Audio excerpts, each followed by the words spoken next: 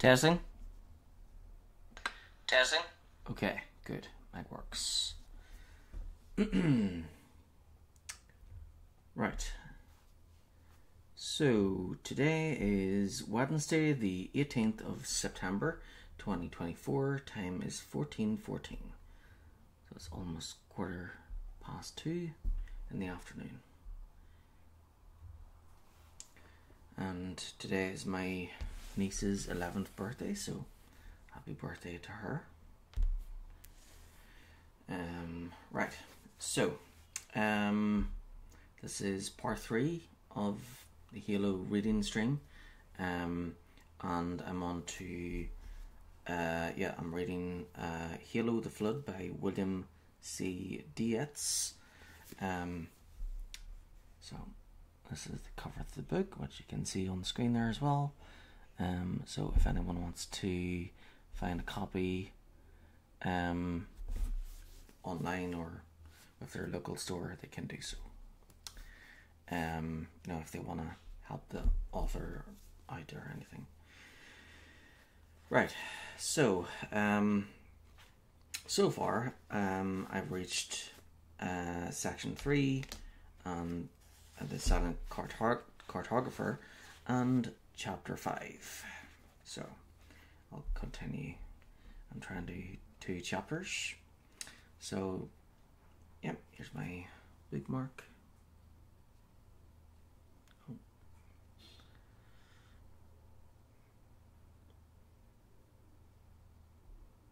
Very nice.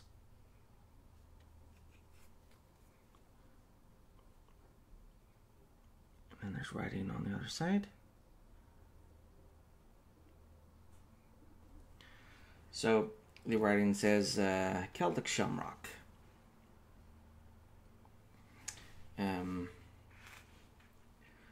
When the Celts first arrived in Ireland circa 500 BC, they brought with them a new language, a rich culture and art to their new homeland. Celtic art, often inspired by nature, animals and faith, is known for its complex decoration and symbolism in their work. The shamrock features prominently in Celtic art, long associated with Celtic Ireland. The shamrock has several meanings. The figure most closely associated with the shamrock is St. Patrick, who used the 3 leaves of the plant to preach Christianity to the Irish people, suggesting that the leaves represented the Holy Trinity. Produced under license by Shamrock Gift Company, Dublin, Ireland. Yep, very cool.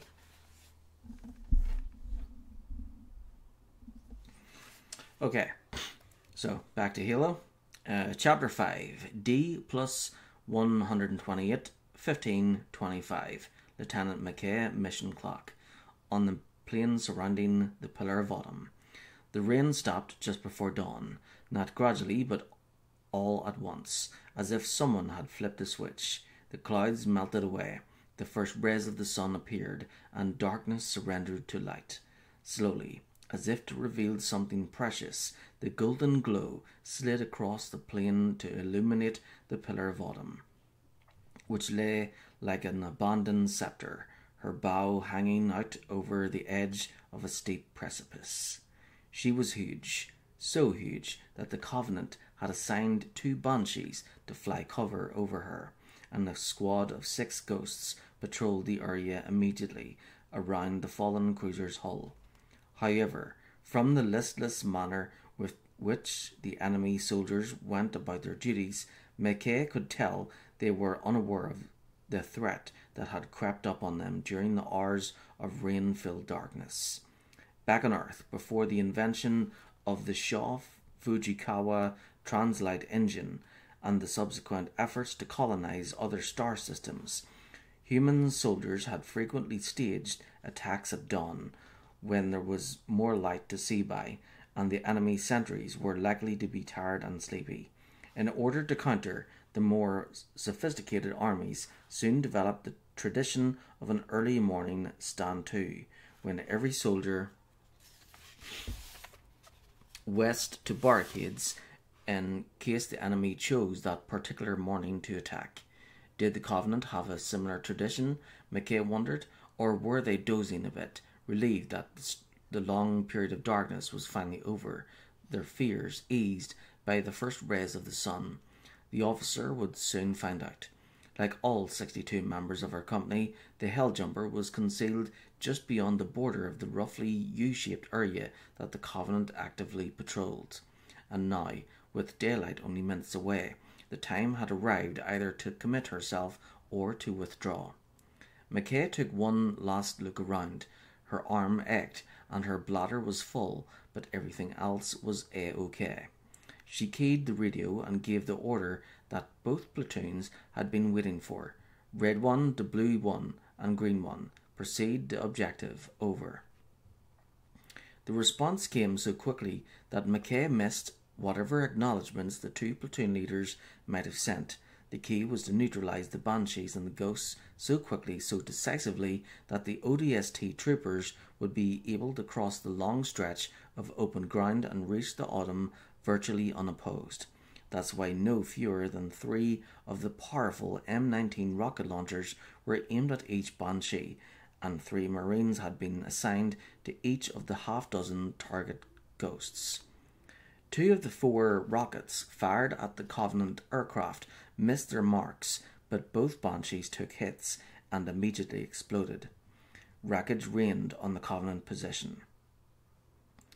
The Ghost drivers on both sides of the ship were still looking upward, trying to figure out what had occurred when more than 24 assault weapons opened up on them. 4 of the rapid attack vehicles were destroyed within the first few seconds of the battle. The 5th, piloted by a mortally wounded elite, described a number of large, overlapping circles before crashing into the cruiser's hull and finally putting the driver out of his misery. The elite behind the controls of the 6th and last Ghost panicked, backed away from the wholesale destruction, and toppled over the edge of the precipice. If the alien screamed on the way down, Mackay wasn't able to hear it, especially with the steady crack, crack, crack of multiple S2 sniper rifles going off all around her.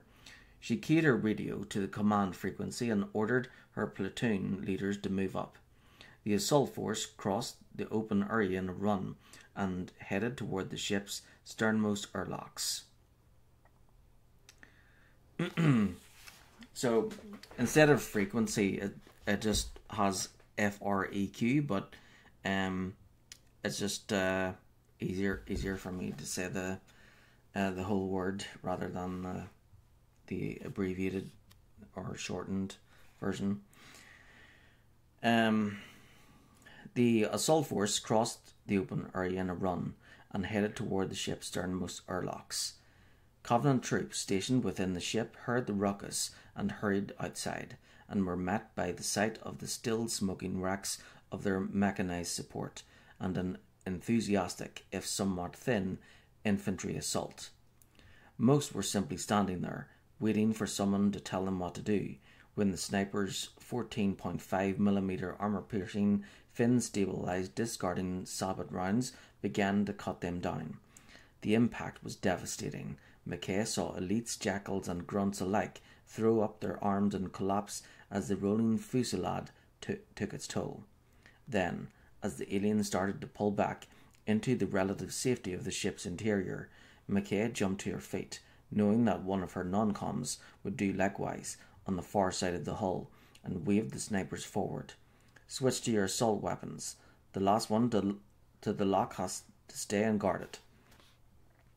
All the ODST troopers knew there were plenty of things to scrounge inside the hull, and they were eager to do so. The possibility that they might end up guarding a lock rather than pillaging the Autumn's interior was more than sufficient motivation to make each Marine run as fast as possible. The purpose of the exercise was to get the last members of the company across what could have been a Covenant killing ground, and to do so as quickly as possible. The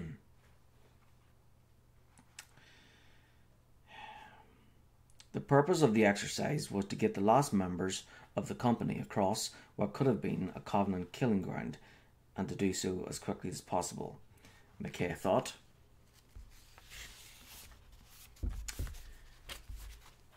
She had been successful, though thought she'd make a clean break, when a momentary shadow passed over her and someone yelled, "Contact! Enemy contact!" The officer glanced back over her shoulder and spied a Covenant dropship. The ungainly-looking craft swept in from the east and was about to deploy additional forces. Its plasma cannon opened fire and stitched a line of black dots in the dirt out toward the edge of the drop-off. A sniper disappeared from the waist down, and still had enough air to scream as his forward motion slowed and his torso landed on a pile of his own intestines. Mackay skidded to a halt, yelled "Snipers, about face, fire," and hoped that the brief parade ground-style orders would be sufficient to communicate what she wanted. Each Covenant dropship had side slots, small cubicle-like spaces where the troopers rode during transit, and from which they were released when the aircraft arrived over the landing zone.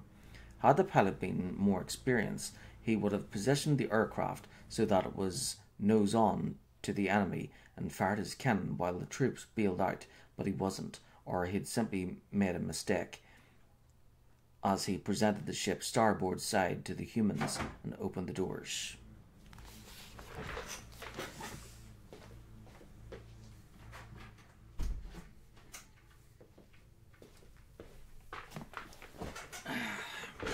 Keep off the grass.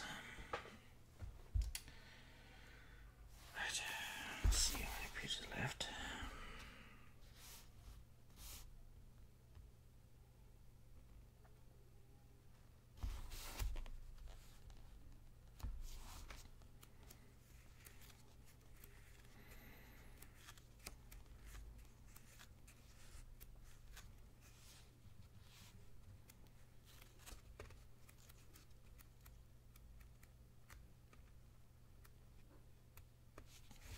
Okay, there we go.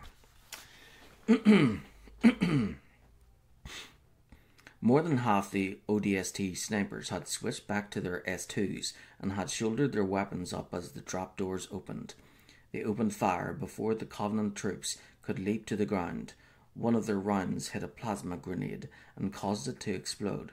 A control line must have been severed because the dropship lurched to port, pitched forward and nosed into the ground. Twin waves of soil were gouged out of the plateau as the aircraft slid forward, hit a boulder, and exploded into flame. Secondary explosions cooked off, and the twin hulls disintegrated. The sound of the blast bounced off the Autumn's hull and rolled across the surrounding plain. The Marines waited a moment to see if any of the aliens would try to crawl, walk, or run away, but none of them did. Mackay heard the muffled thump-thump-thump of automatic weapons fire coming from within the ship behind her, knew the job was only half done, and waved to the half-dozen Marines. "What are you waiting for? Let's go."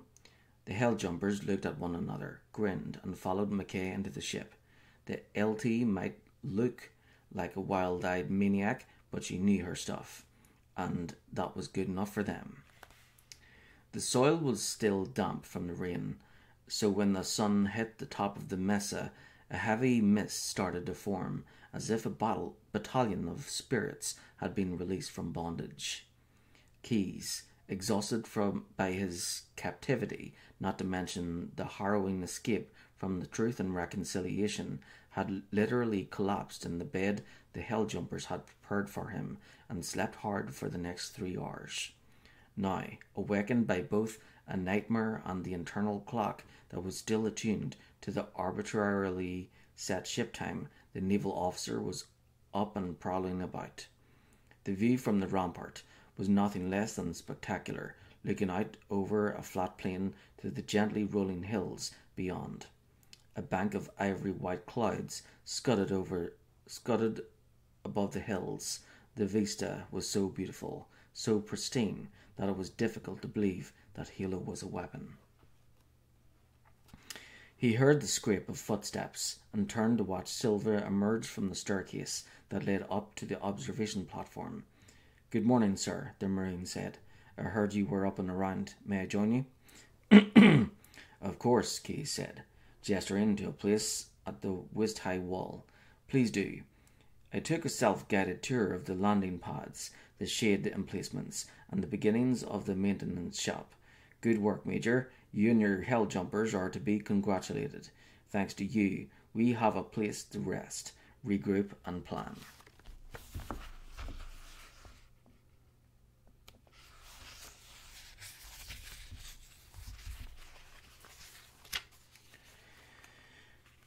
"The Covenant did some of the work for us," Silva replied modestly.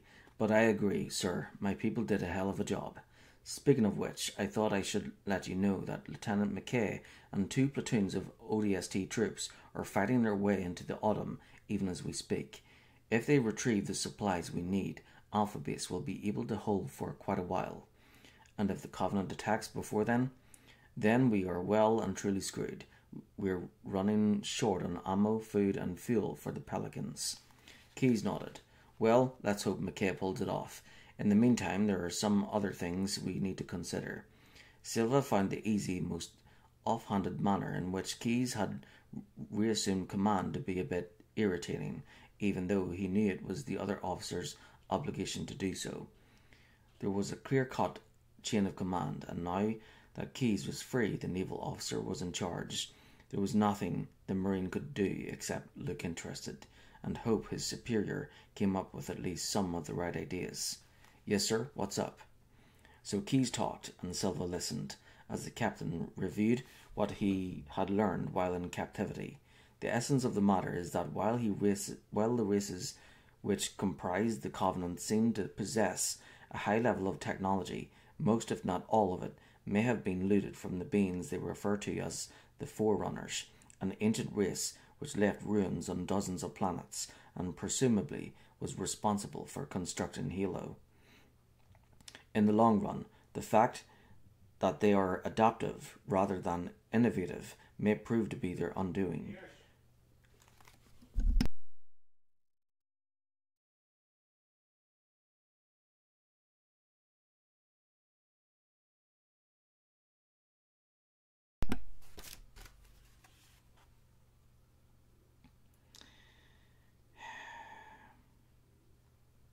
See, where was I?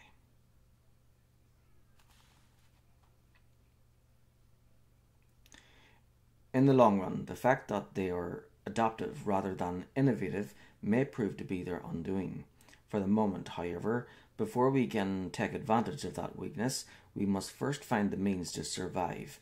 If Halo is a weapon, and if it has the capacity to destroy all of humanity, as they seem to believe, then we must find the means to neutralize it and perhaps turn it against the Covenant. That's why I ordered Cortana and the Master Chief to find the so-called control room to which the aliens have alluded and see if there is a way to block the Covenant's plan. Silva placed his forearms on top of the wall that fronted the rampart and looked over the plain. If one knew where to look and a good eye, he could see the blast-scarred ground. Yeah.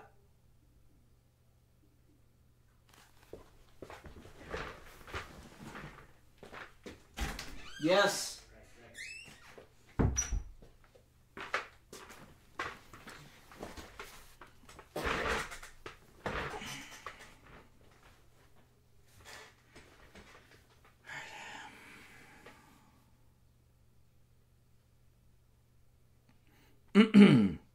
That's why I ordered Cortana and the Master Chief to find the so-called control room to which the aliens have alluded and see if there's a way to block the Covenant's plan. Silva placed his forearms on the top of the wall that fronted the rampart and looked out over the plain. If one knew where to look and had a good eye, he could see the blast-scarred ground where the ghosts had attacked, the hell-jumpers had held, and some of his Marines lay buried.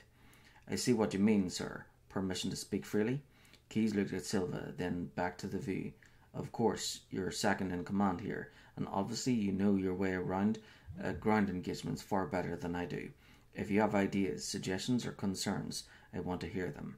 Silva nodded respectfully. Thank you, sir. My question has to do with the Spartan. Like everyone else, I have nothing but respect for the chief's record. However, is he the right person for the mission you have in mind?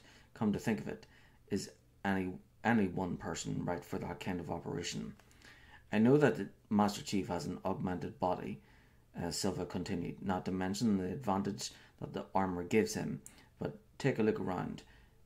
This base, these defenses, were the work of normal human beings. The Spartan program is a failure, Captain. The fact that the Chief is the only one left proves that. So let's put your mission into the hands of some real honest-to-God Marines and let them earn their pay. Thanks for hearing me out. Keyes had been in the Navy for a long time. He knew Silva was ambitious, not only for himself, but for the ODST branch of the Marine Corps. He also knew that Silva was brave, well-intentioned, and in this case, flat-out wrong. But how to tell him that? He needed Silva's enthusiastic support if any of them were going to make it out of this mess alive. The captain considered Silva's words, then nodded. You make some valid points. What you and your honest-to-God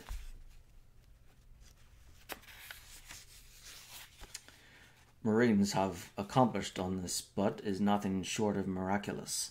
However, I can't agree with your conclusions regarding the Chief or the Spartan program.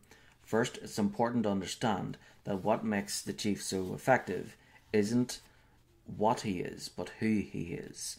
His record is not the result of technology, not because of what they've done to him, but in spite of what they've done to him and the pain he has suffered. The truth is that the Chief would have grown up to be a remarkable individual, regardless of what the government did or didn't do to him. Do I think children should be snatched away from their families, raised by the military, surgically altered? No, I don't. Not during normal times. He sighed and folded his arms across his chest. Major, one of my first assignments was to escort the Spartans' project leader during the selection process for the 2 series candidates.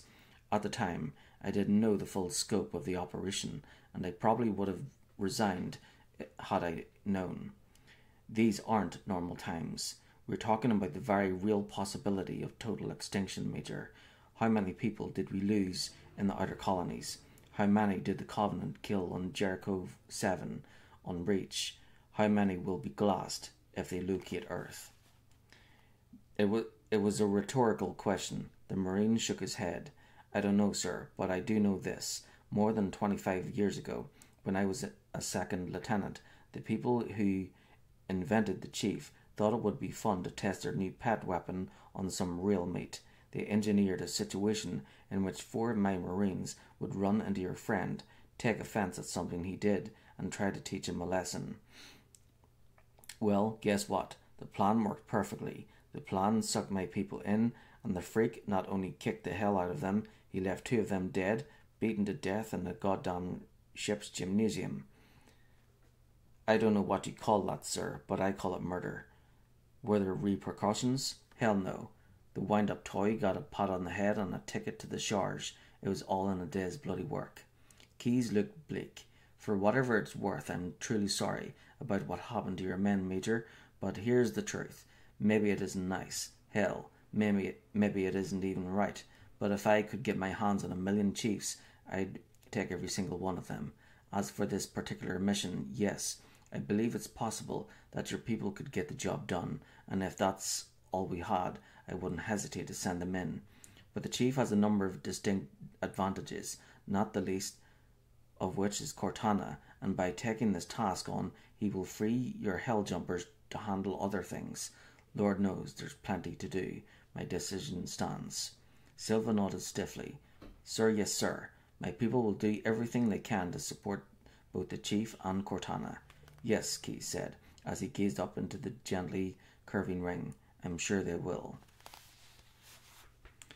The normally dark room was bright with artificial light. Zuka Zamami had studied the raid on the Truth and Reconciliation, taken note of the manner in which the human AI had accessed the Covenant BattleNet, and analysed the nature of the electronic intrusions to see what the entity seemed most interested in. Then, based on that analysis, he had constructed projections of what the humans would do next. Not all of the humans, since that lay outside the parameters of his mission, but the one person in whom he was truly interested, an individual who appeared to be part of a specialized elite group similar to his own, and would almost certainly be sent to follow up on what the humans had learned. Now, in the room that led directly into the security control center, Zamami laid a trap. The armored human would come. He felt sure of that, and once inside the snare, the human would meet his end. The thought cheered Zamami immensely, and he hummed a battle hymn as he worked.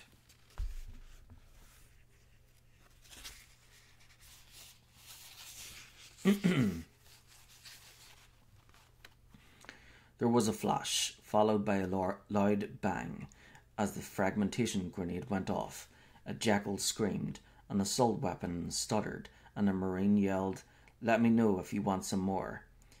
"Good work," McKay exclaimed. "That's the last of them. Close the hatch, lock it, and post a fire team here to make sure they don't cut their way out. The Covenant is welcome to the upper decks. What we need is down here." The battle had been raging for hours by then, as McKay and her Marines fought to push the remaining enemy forces out of key portions of the Autumn and into the sections of the ship that weren't mission critical. As the Hell Jumpers sealed the last interdeck ladder not already secured, they had what they had been striving for: free and unfettered access to the ship's main magazine, cargo holds, and vehicle bays. In fact, even as the second platoon pushed the last of the aliens out of the lower decks, the first platoon, under the leadership of Lieutenant Oros, had begun the important task of hitching trailers to the fleet of warthogs stowed in the Autumn's belly and loading them with food, ammo, and the long list McKay had brought with her of other supplies. Then, once each hog trailer combo was ready, the Marines drove them down makeshift ramps onto the hard pan below. Once outside, and positioned lager style, the combined power of the LRV-mounted M41 light anti-aircraft guns formed a potent defense against possible attack by Covenant dropships, Banshees, and Ghosts. It wouldn't hold out forever, but it would do the most important job. It would buy them time. Adding to the supply column's already formidable firepower were 4 M808B Scorpion main battle tanks, or MBTs, which rumbled down off the ramps, and 3 Dirt Rooster tails up off their powerful treads as they growled into position within the screen established by the Warthogs. The MBT's ceramic titanium armor provided them with excellent protection against small arms fire, although the vehicles were vulnerable should the aliens manage to get in close. That's why provision had been made for up to 4 Marines to ride on top of each Scorpion's track pods. Now free to withdraw from the grounded cruiser and supervise final loading, McKay left Lister in charge of keeping the aliens penned up. As she exited the ship, McKay caught sight of 2 heavily loaded Pelicans flying off in the general direction of the butt, each with a hog clutched beneath its belly, and there, arrayed on the hard pan in front of her, 26 Warthog trailer combinations set ready to roll, with still more coming off the ship. Their only problem was personnel. As a result of the work, only 52 effectives remained, which meant that the stripped-down infantry company would be hard-pressed to crew 34 vehicles and fight, should that become necessary. Both McKay and her non-coms would all play a role as drivers or gunners during the return trip. Oros saw the company commander emerge from the Autumn's hull. The platoon leader was caged inside one of the loader-type exoskeletons taken from the ship. Servos whined in sympathy with her movements as she crossed the intervening stretch of wheel-churned dirt to the point where McKay waited with hands on hips. Grime covered her face, and her body armor was charred where a plasma pulse had hit. "You look good in orange." Oros grinned. "Thanks, boss. Did you see the Pelicans?" "As a matter of fact, I did. They looked a bit overloaded."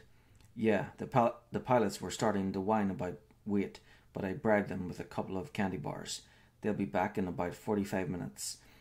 When they do, we'll wrestle fuel bladders into the cargo compartments, fill them from the ship, and top their tanks all at the same time. Then, just to make sure we get our money's worth, we'll hook a 50mm MLA auto cannon under each fuselage and take those out as well." McKay raised both eyebrows. "Autocannons? Where did you get those?" "They were part of the Autumn's armament," the other officer answered cheerfully. "I thought it would be fun to spot the occasional Covenant dropship from the top of the mesa." He paused, then added, "That's the good news." "What's the bad news?" "A lot of gear didn't survive the crash. No missile or rocket pods for the Pelicans, and we're almost bone dry on 70mm for their chin guns. We can't count on air support for much more than bus rides." "Damn," she scowled. Without well-armed air support, Alpha Base was going to be a lot tougher to defend." "Affirmative," Oris agreed. "Oh, and I ordered the pilots to bring 15 additional bodies on the return trip. Clerks, medics, anybody who can drive or fire an M41. That would allow me to squeeze some additional hogs into the column and put at least 2 people on each tank." McKay raised an eyebrow. "You ordered them to bring more bodies?" "Well, I kind of let them believe that you whistled them up." McKay shook her head. "You're amazing." "Yes, ma'am," Oris replied shamelessly. "Semper Fi." The Pelicans swept over the glittering sea, passed over a line of gently breaking surf, and flew parallel with the beach. Fohammer saw a construct up ahead, a headland beyond, and a whole lot of Covenant troops running around in response to the sudden and unexpected arrival of 2 UNSC dropships. Raleigh fought the urge to trigger the Pelican's 70mm chin gun. She expended the last of her ammo on the last pass, had watched geysers of sand chasing Elite up the beach, and was rewarded by the sight of the alien disappearing in a cloud of his own blood, and it didn't look like more were coming anytime soon. She keyed open a master channel. "The LZ is hot. Repeat, hot." Fohammer emphasized. 5 to dirt." The Master Chief stood next to the open hatch and waited for Fohammer's signal. "Touchdown. Hit it, Marines." He was among the first to step off the ramp, his boots leaving deep impressions in the soft sand. He paused for a quick look around, then started downspin to the point where the aliens waited. No sooner had the last member of the landing party disembarked than the Pelicans were airborne once more and flying up spin. Plasma fire stuttered down from the top of a rise as the Marines advanced up the sandy slope.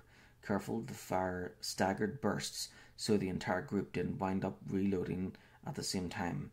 The Spartan ran forward, added his fire to the rest, and sent an elite sprawling to the ground. The Covenant forces were outnumbered for once, and the human attackers wasted little time cutting them down. The whole fight lasted only 10 minutes. Time to get moving. He reviewed the mission objectives as he surveyed the LZ. Find and secure a Covenant-held facility, some kind of map room, which the enemy had already captured. The Covenant called the site the Silent Cartographer, which could presumably pinpoint the location of Halo's control room. Keyes had been very adamant about the urgency of the mission. If the Covenant figure out how to turn Halo into a weapon, we're cooked. Maybe, with Cortana's help, they had a good chance of figuring out where the hell the ring's control systems were housed. All they had to do is take it away from an entrenched enemy. The Spartan heard a burst of static, followed by Fohammer's cheerful voice as her Pelicans swooped back into the LZ area. Echo 419 inbound. Did someone order a Warthog?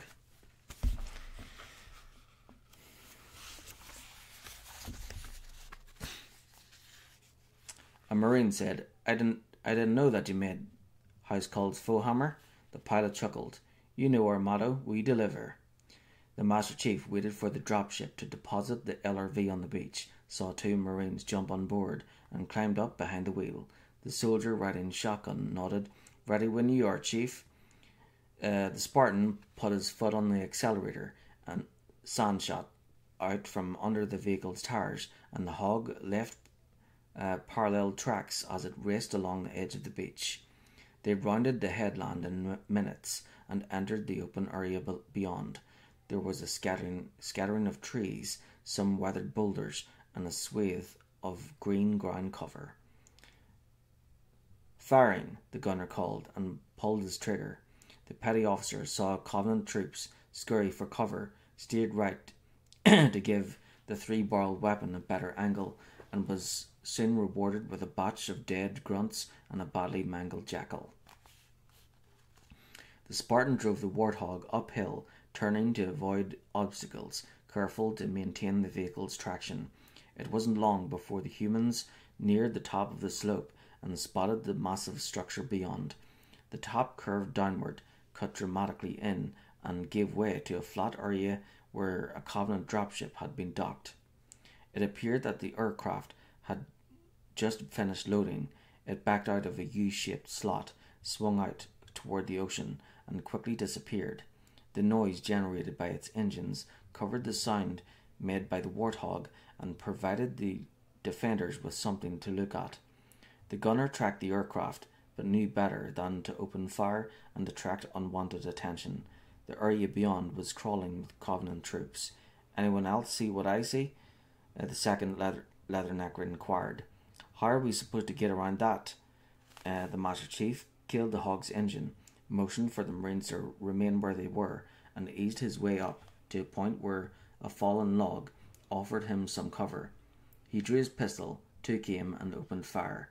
4 grunts and an elite fell beneath the quick barrage of gunfire.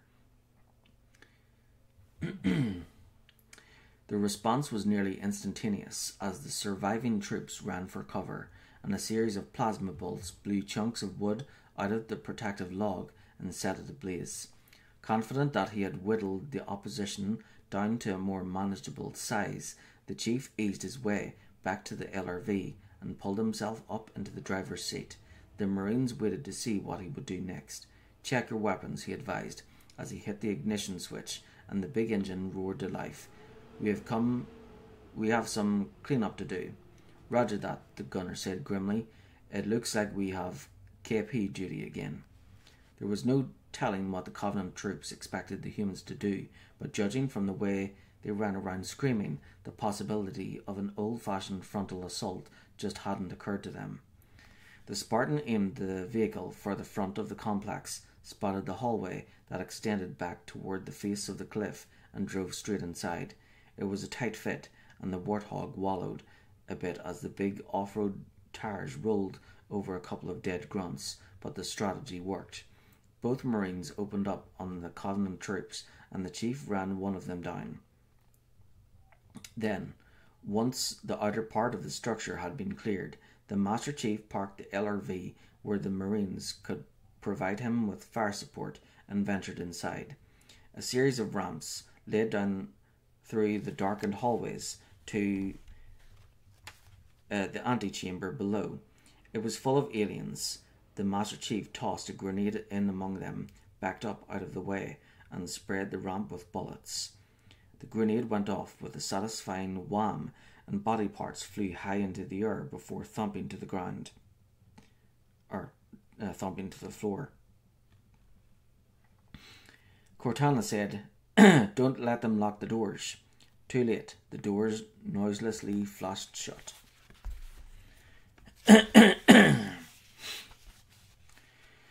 The Spartan polished off the last of their resistance check to confirm that the doors were locked and was already on his way back to the surface when the AI accessed the suit's radio. Cortana to Keys. Go ahead, Cortana. Have you found the control center? Negative, Captain. The Covenant have impeded our progress. We can't proceed unless we can disable the installation security system.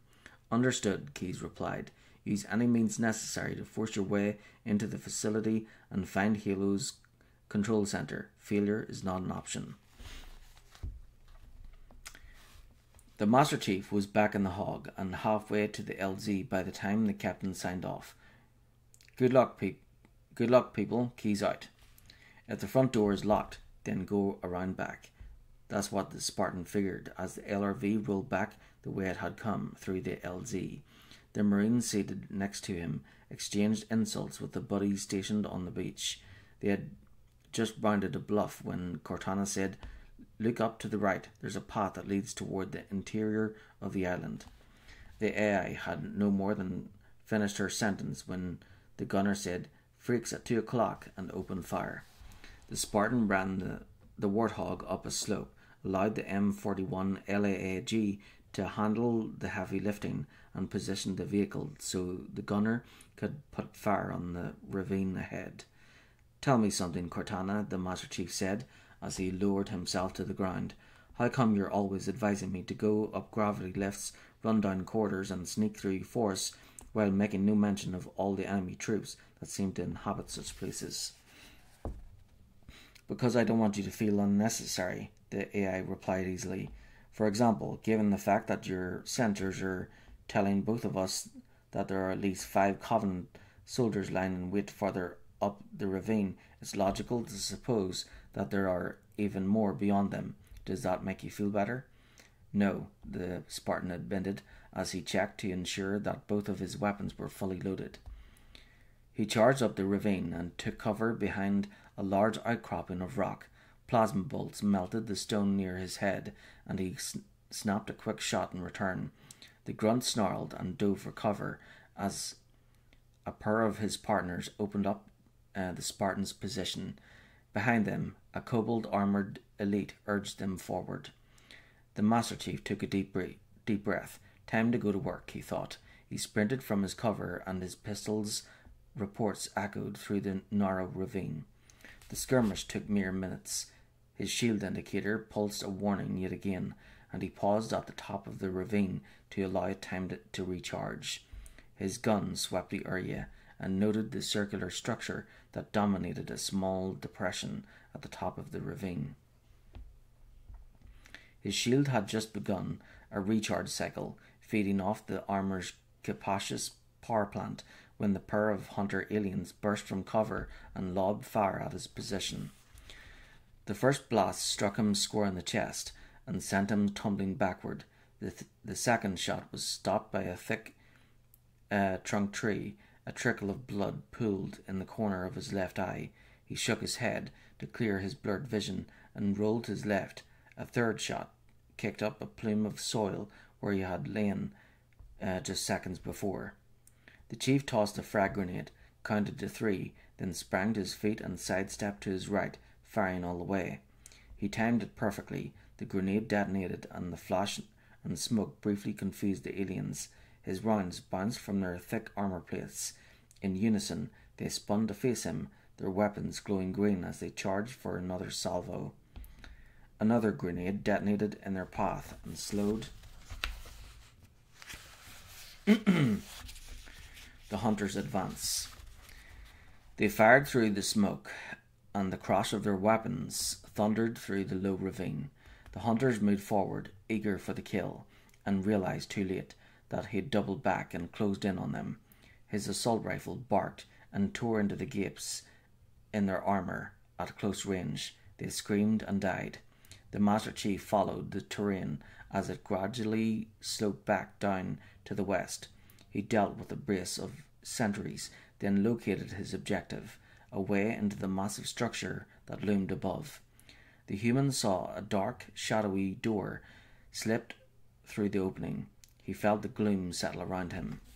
His biochemically altered eyes quickly adjusted to the darkness, and he moved deeper into the structure, pausing only to feed a fresh magazine into his assault rifle.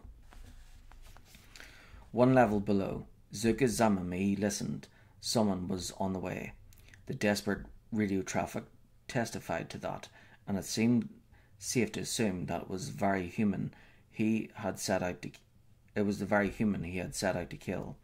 The fact that the transmission ceased amid the clatter of human weaponry attested to the fact that the armoured human was here. But would he enter the trap? He had carefully seeded references to the map room into the stream of battle updates. If the humans had tapped into the network using the downed ship's AI, then they would have no choice but to send this fearsome soldier to find it. Yes, the elite thought, as his highly sensitive ears heard the scrape of a booted foot, a muted click as a new magazine slid home, and the subtle rasp of armour. It won't be long now. Zamami looked left and right, assured himself that the hunters were in position, and withdrew to his hiding place. Others were present inside the cargo module as well, including Yayap and a team of grunts. The Master Chief hit the bottom of the ramp, saw the alien cargo modules that populated the centre of the dimly lit room, and knew that damn near anything could be lurking among them. Something, instinct or perhaps only luck, caused his heart to beat a little faster as he put his back to a wall and slid sideways. Something wasn't right. Light filtered in through an ornate window which enabled the Spartan to see that there was an alcove to his left. He eased in that direction, felt a cold weight hit the bottom of his stomach as he heard movement, and turned toward the sound. The hunter burst out of the darkness, intent on smashing the chief with his shield and finishing him with razor-sharp spines. A steady stream of 7.62mm bullets hammered the hunter's chest plate and slowed his rate of advance. Zamami, backed by Yayap and his team of grunts, chose that moment to emerge from the relative safety of the cargo module. The elite was frightened, but determined to conceal it, and he raised his weapon, but the hunter was in his line of fire. Then, as if the melee weren't confusing enough, the second hunter charged in, bumped into the elite, and sent him spinning to the cold metal floor. Yayap, who found himself standing out in the middle of the floor, was about to order a retreat when one of his subordinates, a grunt named Linglin, fired a weapon. It was a stupid thing to do, since there was no clear target to shoot at, but that's what grunts were encouraged to do when in doubt: shoot.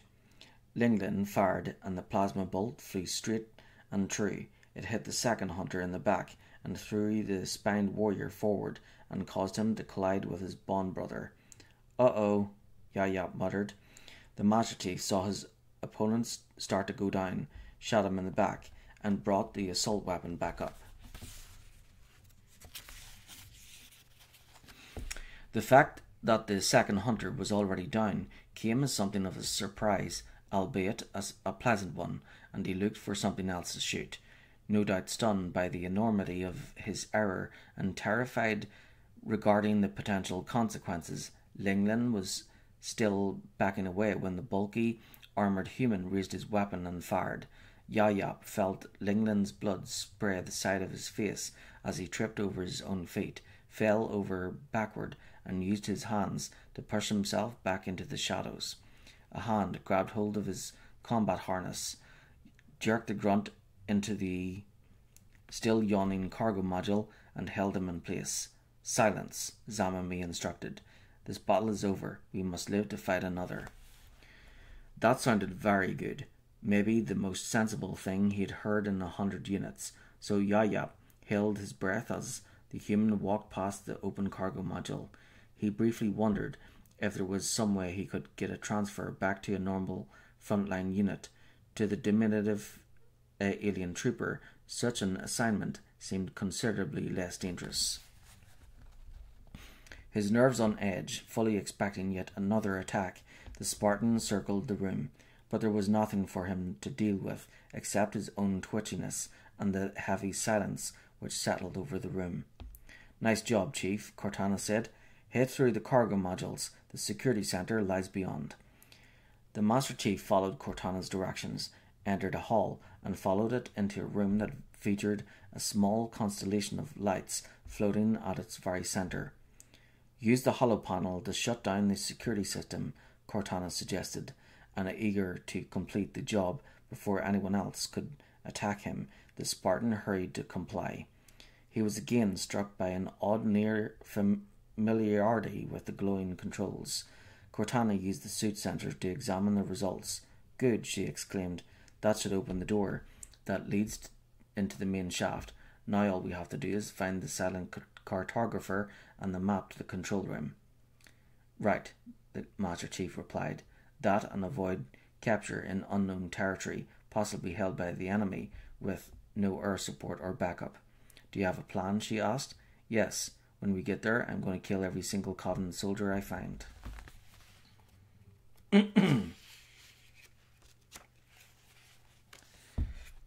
Chapter 6. D plus 144, 3819. Lieutenant McKay, mission clock, the hills between Alpha Base and the Pillar of Autumn. Okay, 1 second here. I think I need a drink.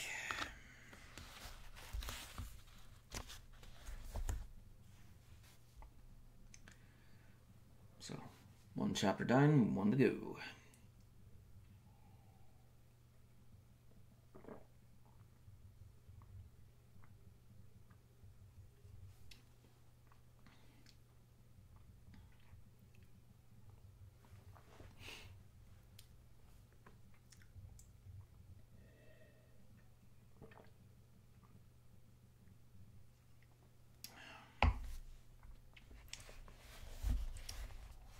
Okay, now for chapter 6.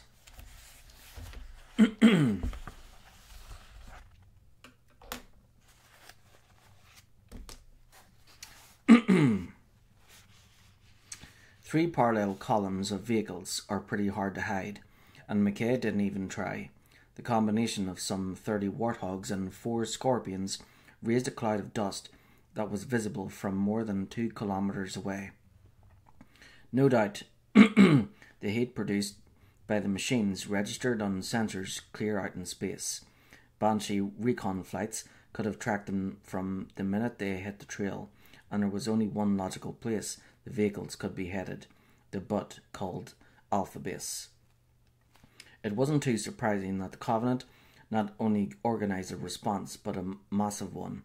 Here, after days of humiliation, was the opportunity to revenge themselves on the beings who had taken the butt away from them, paid a surprise visit to the Truth and Reconciliation, and raided more than a dozen other locations besides. Knowing she was in for a fight, McKay organised the vehicles into 3 temporary platoons. The first platoon was comprised of warthogs under the command of Lieutenant Oros. She had orders to ignore ground targets and concentrate on defending the column from airborne attacks. Sergeant Lister was in charge of the second platoon's Scorpion main battle tanks, which, because of their vulnerability to infantry, were kept at the centre of the formation. The third platoon, under McKay herself, was charged with ground defence, which meant keeping ghosts and infantry off the other 2 platoons. A third of her vehicles, 5 warthogs in all, were unencumbered by trailers and left free to serve as a quick reaction force.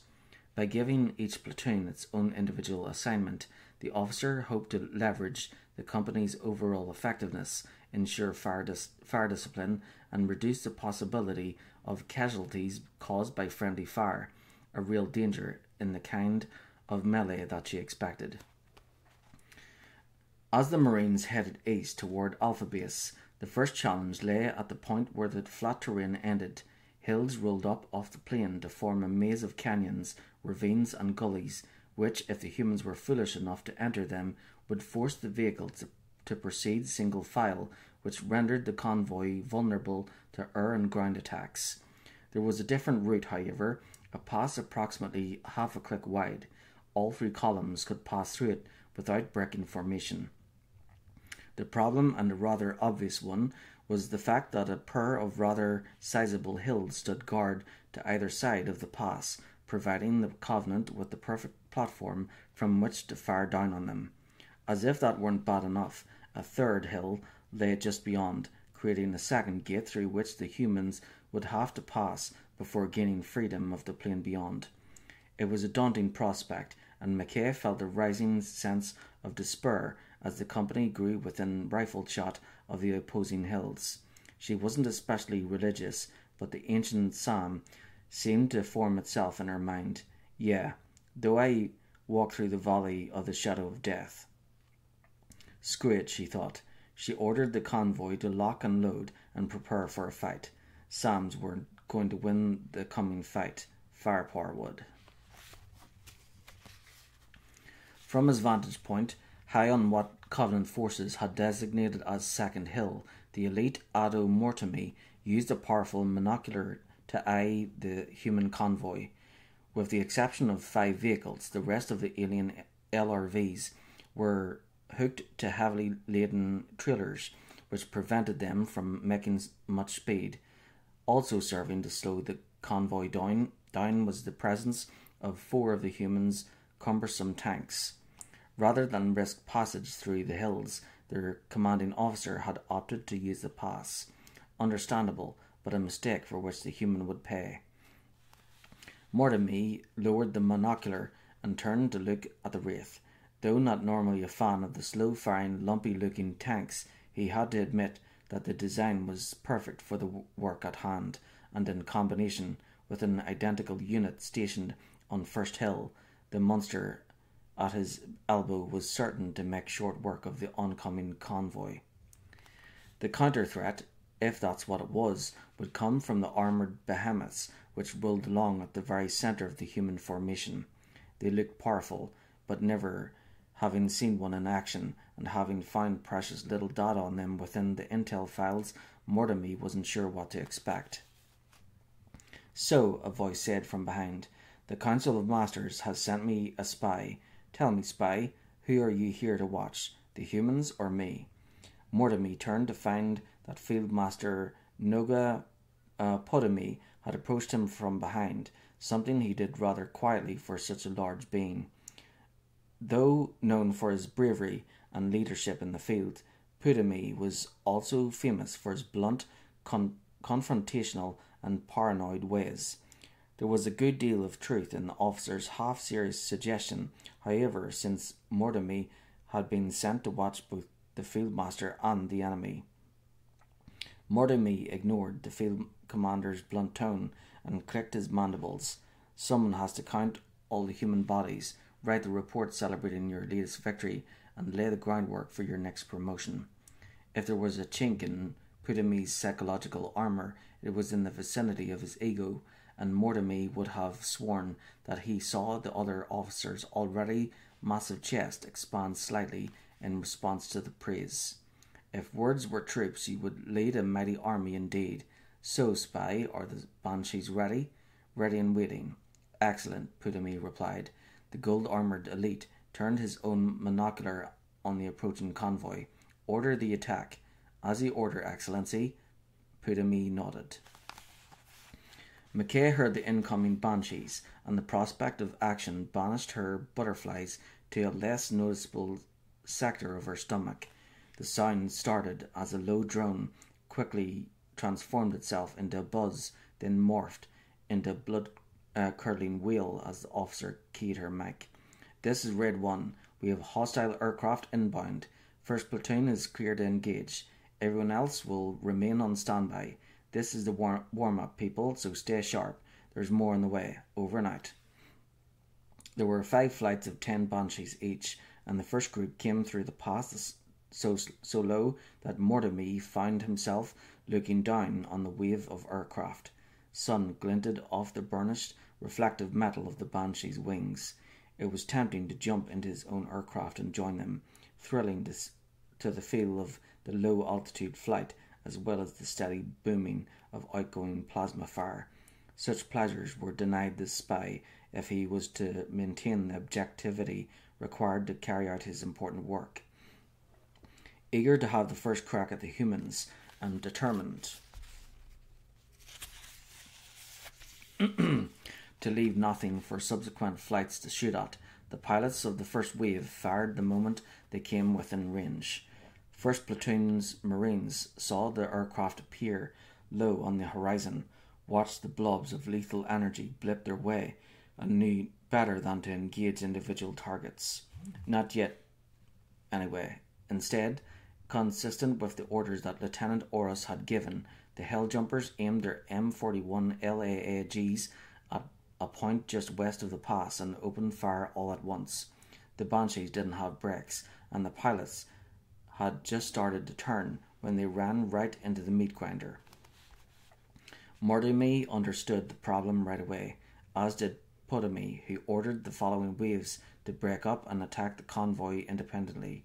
The orders came too late, for 8 of the first 10 aircraft, which were ripped into thousands of pieces and fell like smoking snow. A pair of the flyers got through the storm of gunfire.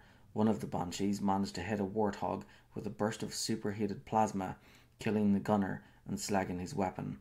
The LRV continued to roll, however, which meant that the trailer and its load of supplies did as well.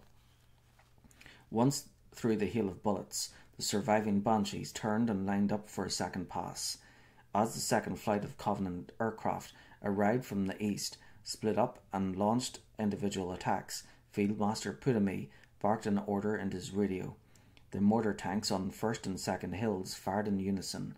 Blue-white orbs of fire, trailing tendrils of energy, shot high into the sky, hung suspended for a moment, then began to fall.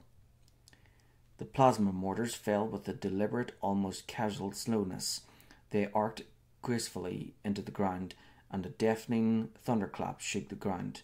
Neither round found a target, but these were ranging shots, and that was to be expected.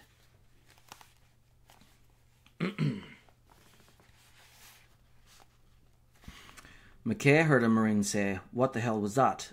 over the command frequency, then heard Lister tear a strip off him. She couldn't help but wonder the same thing herself. The truth was that while the officer knew the vehicles existed, she had never seen a Wraith tank in action, and wasn't sure if that was what she faced. It didn't matter much, though, because the weapon in question was quite clearly lethal and would cause havoc in the close quarters of the pass. She keyed her radio. "Red 1 to Green 1. Those energy bombs originated from those hilltops. Let's give the bastards a haircut. Over." "This is Green 1, Lister acknowledged. Roger that. Over." There was a burst of static as Lister switched to his platoon's frequency, though McKay could hear every word on the command channel. "Green 1 to Foxtrot 1 and 2. Lay some high explosive on the hill to the left. Over." "Green 1 to Foxtrot 3 and 4. Ditto the hill to the right. Over." Banshees wheeled, turned, and poured fire down on the hapless humans as one of the pilots fired his fuel rod cannon and scored a direct hit. A trailer full of precious ammo exploded, wrapped the warthog in a fiery embrace, and took the LRV with it. Covenant forces watching from the hilltops felt a sensation of exultation, and more than that, the pleasure of revenge. Mortimer was there to document the battle, not to celebrate it, though he watched in fascination as 2 of the tank turrets swiveled to his left in order to fire on First Hill, while 2 turned in the opposite direction and seemed to point directly at him. The elite wondered if he should seek cover, but before the message to move could reach his feet, he heard a reverberating roar as the 105mm shell passed through the intervening airspace, followed by a loud crack as the shell landed about 50 units away. A column of bloody dirt flew high into the air.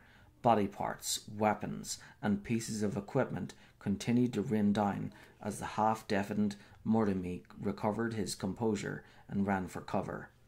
Fieldmaster Ptolemy laughed out loud and pointed to show a member of his staff where Mortimer had taken shelter behind some rocks. That was when the second round detonated just below the summit of the hill and started a small landslide. "This," the elite said happily, "is a real battle. Keep an eye on the spy."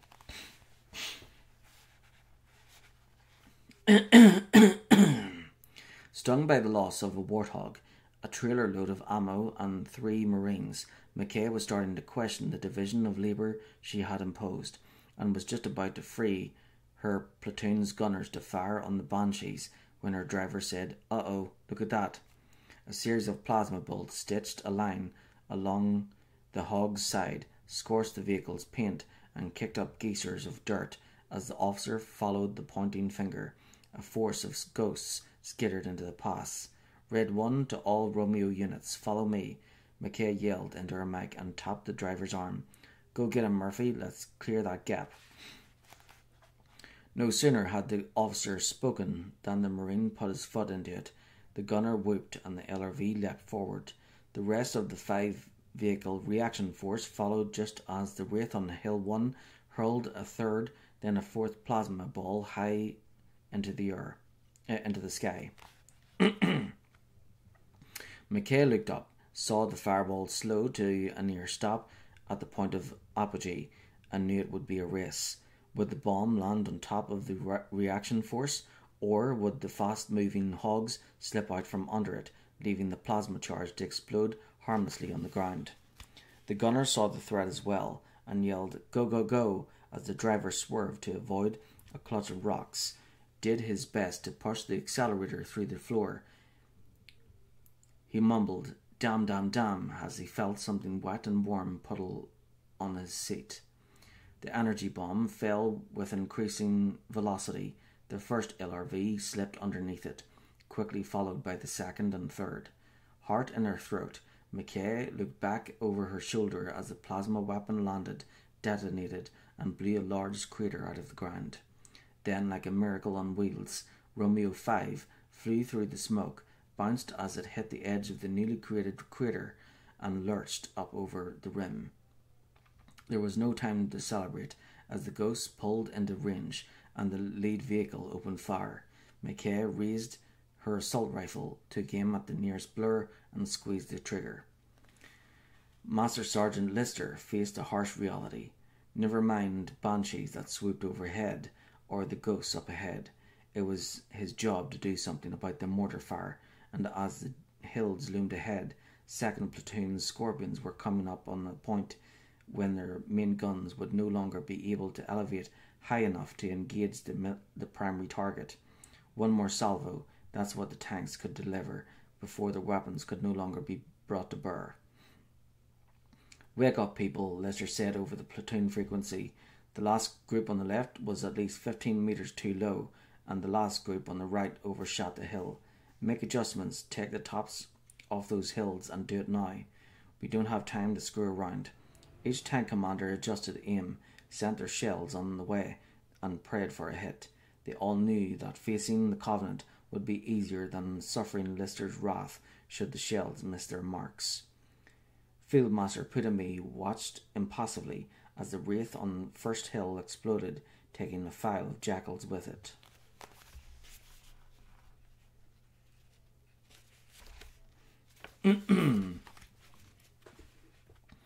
He was sorry to lose the mortar tank, but the truth was that with 24 ghosts milling around in the pass below, he was going to have to cease fire anyway.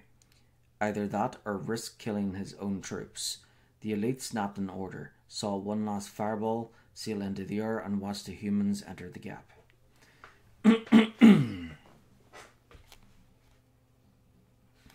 Lance Corporal Snaky Jones was screwed. He knew that, had known it ever since the front end of his Hog took a hit and flipped end for end. He was standing behind the LAAG, firing forward over the driver's head, when he was suddenly catapulted into the air. Jones saw a blur, hit hard, and tumbled head over heels. Once his body came to a stop, the Marine discovered that it was almost impossible to breathe, which was why he just lay there at first, staring up into the amazing blue sky as he gasped for air. It was pretty, very pretty, until a banshee screamed through the picture and a warthog roared past on the left. That was when Jones managed to scramble to his feet and yelled into his boom mic, only to discover that it was missing, not just the mic, but his entire helmet, which had come loose during the fall. No helmet meant no mic, no radio, and no possibility of a pickup. The lance corporal swore, ran toward the wrecked Warthog, and gave thanks for the fact that it hadn't caught fire. The vehicle was resting on its side, and the S2 was right where he had left it, clamped but down behind the driver's seat. It was hard to see Sergeant Corley strewn over the rear fender with half her face blown away, so Jones averted his eyes. His rucksack, the one that contained extra ammo, a med pack, and the stuff he had looted from the Pillar of Autumn, was right where he had left it, secured to the bottom of the gun pedestal. Jones grabbed the pack, slung it across his back, and grabbed the sniper rifle. He made sure the rifle was ready to fire, then clicked on the safety and ran for the nearest hill. Maybe he could find a cave, wait for the battle to end, and haul ass back to Alpha Base. Dust puffed away from the Marines' boots, and death hung all around. Lieutenant Oros estimated that the first platoon had reduced the number of attacking aircraft by 2/3, and she had a plan to deal with the rest. McKay wouldn't approve, but what was the CO going to do? Send her to Hilo?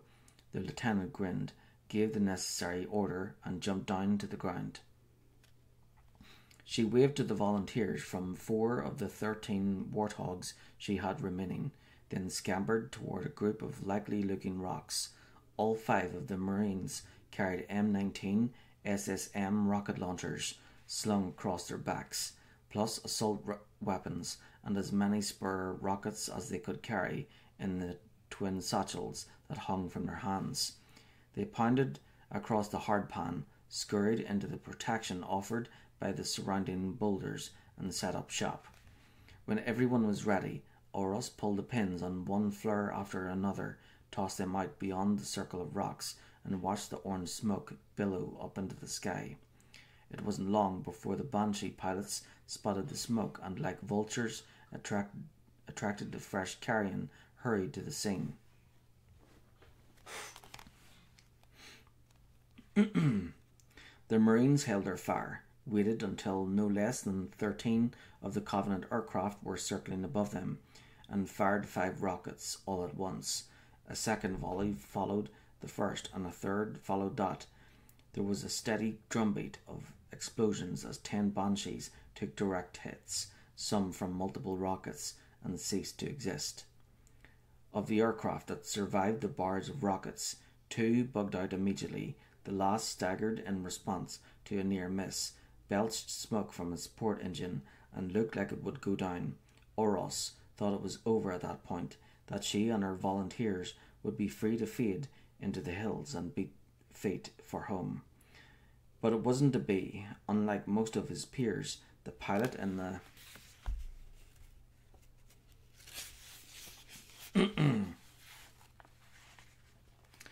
damaged Banshee must have had a strong desire to transcend the physical, because he turned toward the enemy, put the aircraft into a steep dive, and plunged into the pile of boulders. Oros tried to make the shot but missed, and barely had time to swerve before the mortally wounded Banshee augured into the rocks and swallowed the ambush team in a ball of fire. The fact that Lance Corporal Jones made it all the way to the base of the hill without getting killed was just plain luck. The subsequent scramble up through the loose tumble of rocks was instinctual. The desire to gain elevation is natural to any soldier, but especially to a sniper, which was what Jones had been trained to be when he wasn't busy humping supplies, operating LAAGs, or taking crap from sergeants. The fact that Jones was about to go on the offensive, about to take it to the Covenant, that was a decision. Maybe not the smartest decision he had ever made, but one he knew to be right, and to hell with the consequences. Jones was only halfway up the side of the hill, but that was high enough to see the top of the opposite hill, and the tiny figures who stood there. Not the grunts who were running this way and that, not the jackals who lined the edge of the summit, but the shiny armour of the elites. Those were the targets he wanted, and they seemed to leap forward as the Marine increased the magnification on his scope and let the barrel drift slightly. Which life should he take? The one on the left with the blue armour, or the one on the right, the shiny gold bastard? At that moment in time, in that particular place, Lance Corporal Jones was God. He clicked the sniper rifle's safety catch and lightly rested his finger on the trigger. Mortimer had emerged from hiding by that time and was standing next to Field Master Putamy as the human convoy cleared the pass and turned up ring. There was a third hill off to his left, and it too was topped with a wraith. The mortar tank opened fire. For one brief moment, Mortimer harboured the hope that the remaining tank would accomplish what the first two had not, and decimate the convoy. But the humans were still out of range, and knowing that the wraith couldn't do them any harm, they took the time to put their own tanks into a line abreast. The single salvo was all it took. All 4 of the shells landed on target. The mortar tank was destroyed, and the way was clear. Putamy lowered his monocular. His face was expressionless. So, spy, how will your report read? Mortimer looked at the other Mortimer looked at the other elite with a pitying expression. I'm sorry, Excellency, but the facts are clear, and the report will practically write itself. Had you deployed your forces differently, down on the plain perhaps, victory would have been ours. An excellent point, the Field Master replied, his tone mild. Hindsight is always perfect. Mortimer was about to reply, about to say something about the value of foresight, when his head exploded. Lance Corporal Jones steadied his aim for a second shot. The first shot had been perfect. The 14.5mm slug had flown true, entered the base of the blue boy's neck, and exited through the top of his head. That blew his helmet off, allowing a mixture of blood and brains to fountain into the air. Putamy snarled and threw himself backward, and thereby escaped the second bullet. Moments later, the twin reports echoed back and forth between the two hillsides. The Field Master crabbed back to cover and fed position information to the Banshee commander, and snarled into his communications gear, "Sniper, kill him!" Satisfied that the sniper would be dealt with, Putamy stood and looked down at Mortimer's headless body.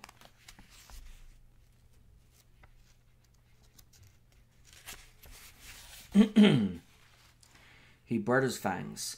It looks like I'll have to write that report myself. Jones spat into the dirt, angry that the gold elite had evaded the second shot. Next time, he promised himself, you're mine. Next time, pal. Oh, you're mine next time, pal. Banshees banked overhead, searching for his position. Jones backed into a deep crevice among the rocks. Fortunately, thanks to the loot gathered aboard the Autumn, he had 20 candy bars to sustain him. The security system neutralized, the Master Chief made his way back through the alien construct and headed toward the surface. Time to find this silent cartographer and complete this phase of the mission. Mayday, Mayday, Bravo 22 taking enemy fire. Repeat, we are taking fire and losing altitude. The dropship pilot's strained voice was harsh and grating, the sound of a man about to lose it. Understood, Cortana replied. We're on our way. Then, in an aside to the Spartan, the AI said, I don't like the sound of that. I'm not certain they're going to make it. The Master Chief agreed, and in his eagerness to get topside, made a potentially fatal error. Having just cleared the room adjacent to what appeared to be the Ringworld's security center, he assumed that it was still clear. Fortunately, the elite, equipped with another of the Covenant's camouflage devices, announced his presence with a throaty roar just prior to firing his weapon. Plasma fire still splashed the chief's chest, followed by a brief moment of disorientation as he tried to figure out where the attack was coming from. His motion sensor detected movement, and he aimed his weapon at it as best he could. He fired a sustained burst and was rewarded with an alien scream of pain. As the Covenant warrior fell, The Master Chief made a mad dash for the ramp that led up toward the surface, reloading as he went. Walking into the once cleared room too quickly had been stupid, and he was determined not to make the same mistake again. The fact that Cortana was there, seeing the world via his sensors, made such errors that much more embarrassing. Somehow, for reasons he hadn't had time to sort out, the human wanted the AI's approval. Silly? Maybe so, if one thought of Cortana as little more than a fancy computer program, but she was more than that, in the Chief's mind at least. He smiled at the irony of the thought.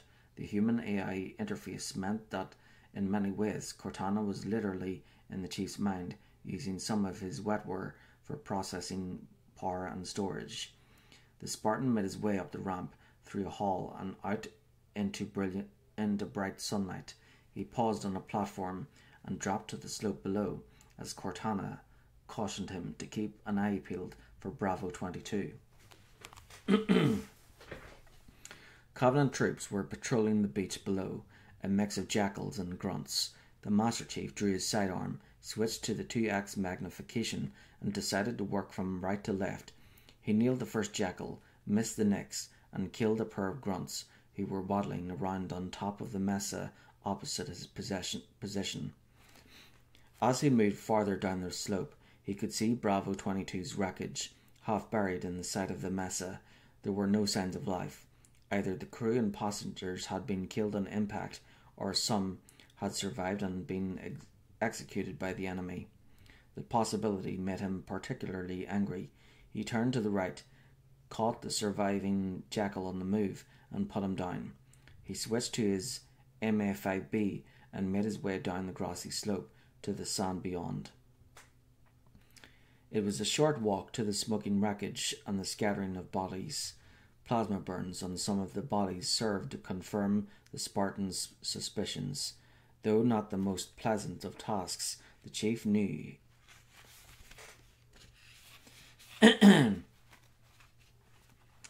he had to obtain ammo and other supplies wherever he could, and took advantage of the situation in order to stock up. "Don't forget to grab a launcher," Cortana put in. "There's no telling what might be waiting for us when we go back to looking for the control room." The Master Chief took the AI's advice and decided to ride rather than walk. The warthog that had been tucked under the dropship's belly had come loose during the final moments of flight, hit the ground, and flipped over on its side. He approached the vehicle, reached upward, got a good purchase, and pulled. Metal creaked as the hog swayed, tilted in the Spartan's direction, and started to fall. He stepped back, waited for the inevitable bounce, and climbed up behind the wheel. After a quick check to ensure that the LRV was still operable, he was off. He skidded the warthog into a slowing turn, then headed back to the Mission LZ, the beachhead the Marines had been left to hold. The Helljumpers had fought off 2 assaults during his absence, but they still owned the real estate they had originally taken and remained undeterred. "Welcome back," a corporal said as she took her place behind the 3-barrel gun. "It was getting boring without you." She had a grimy face, the words "cut here" tattooed around the circumference of her neck, and a short, stocky body. The Chief eyed the hastily dug weapons pits and foxholes, the large pile of Covenant corpses, and the plasma-scorched sand. "Yeah, I can see that." A freckle-faced PFC jumped into the passenger seat, a captured plasma rifle cradled in his arms. The Spartan turned back in the direction he had come from and raced along the edge of the water. Spray flew up along the left side of the LRV, and he wished he could feel the moisture on his face. A kilometre ahead, a hunter named Egido Nosa Huru fumed as he paced back and forth across a docking platform, still stained with Covenant blood. Word had come down from an elite named Zuka Zamami that a lone human had killed 2 of his brothers a few hours earlier, and was about to attack his newly reinforced position as well. This was something the spined warrior hoped would happen so that he and his bond brother, Ogada Nosa Fasu, could have the honor of killing the alien. So, when Huri heard the whine of the surface vehicle's engine and saw it round the headland, both he and his bond brother were ready. Having received the other hunter's characteristic nod, Huri took up a position directly outside the entrance to the complex. If the vehicle was some sort of trick, a ruse to lure both guards away from the door long enough for the human to slip inside, it wasn't going to work. Fossey, always one to seize the initiative and something of an artist, with the field rod cannon attached to his right arm, waited for the LRV to come within range, led the vehicle to ensure that the relatively slow-moving energy pulse would have an adequate amount of time to reach its destination, and fired a single shot. The Master Chief saw the yellow-green blob appear in his peripheral vision and made the decision to turn toward the enemy, both to make the hog look smaller and to give the corporal an opportunity to fire, but he ran out of time. The Spartan had just started to spin the wheel when the energy pulse slammed into the side of the Warthog and flipped the vehicle over. All three of the humans were thrown free.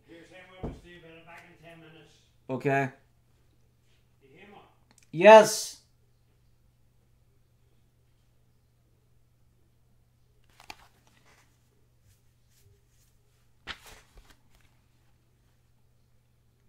All three of the humans were thrown free.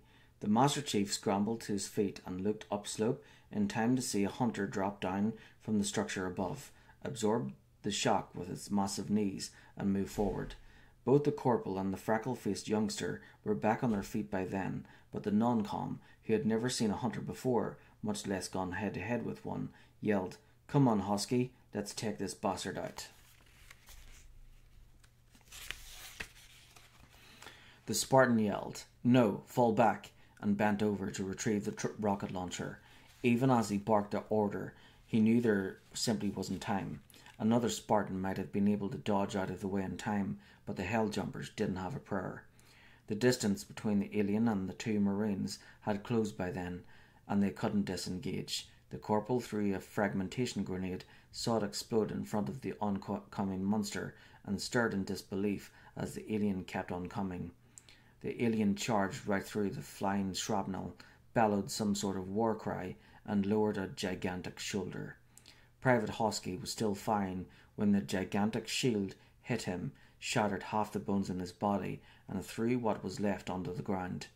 The private remained conscious, however, which meant that he was able to lie there and watch as the hunter lifted his boot high into the air and brought it down on his face. The Master Chief had the launcher up on his shoulder by then and was just about to fire when the corporal screamed something incoherent, dashed into the line of fire, and blocked his shot. The chief yelled at her to hit the deck and was moving sideways in an attempt to get a clear line of fire when Fossey blew a hole the size of a dinner plate through the leatherneck's chest. The Spartan hit the firing stud and a rocket whooshed for the hunter. With surprising agility, the massive alien hunched and sidestepped, and the rocket skimmed past him. It detonated behind the hunter and showered them both with debris. The hunter charged. The Master Chief stepped back, knew there wouldn't be time to reload, and that the next rocket would have to fly straight and true. The surf swirled around his knees as he backed out into the ocean, fought to maintain his footing in the soft sand, and saw the alien fill his sight. Was the target too close? There wasn't time to check. He pulled the trigger, and a second rocket streaked ahead on a column of smoke and fire. The hunter had reached full speed and couldn't dodge in time. The creature's massive feet dug into the soft ground as it tried to alter course to avoid the rocket, to no avail. The 102mm shaped charge exploded against the very centre of the hunter's chest armour, blew through his torso, and severed his spine. There was a mighty splash as the alien creature fell face first into the water. A pool of vibrant orange blood stained the surf around the fallen hunter. The Master Chief took a moment to reload the launcher, then slogged back up onto the beach. A distant howl of anguish issued from the other alien's throat. Serves you right, he thought. You only lost one brother. I lost all of mine. He felt a pang of sorrow for the two dead Marines. He should have anticipated the long-range attack, should have briefed the Leathernecks about the possibility of hunters, should have reacted more quickly, all of which meant that it was his fault that the Marines were dead. That wasn't your fault, Cortana said gently. Now be careful, there's another hunter up on the platform. The words were like a bucket of cold water in the face. Mental combat. That's how his teacher, Chief Mendez, had referred to it, always stressing the importance of a cool head. Slowly, methodically, the Master Chief worked his way up the slope, killing Covenant soldiers with machine precision. The small groups of grunts were irrelevant. The real challenge waited above. Huru heard the firing, knew he was being flanked, and welcomed it. Rage, sorrow, and self-pity all churned around inside him, causing him to fire his fuel rod cannon again and again, as if to obliterate the human by the weight of his barrage.